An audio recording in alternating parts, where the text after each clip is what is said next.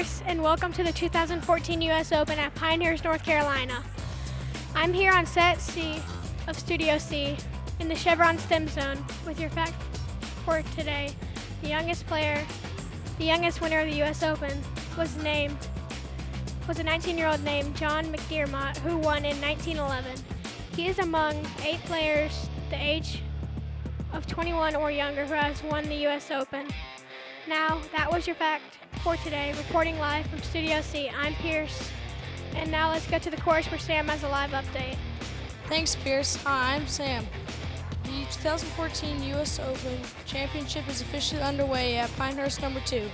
Daniel Berger, who is competing in his first U.S. Open, hit the first ball off the first tee at 6:45 a.m.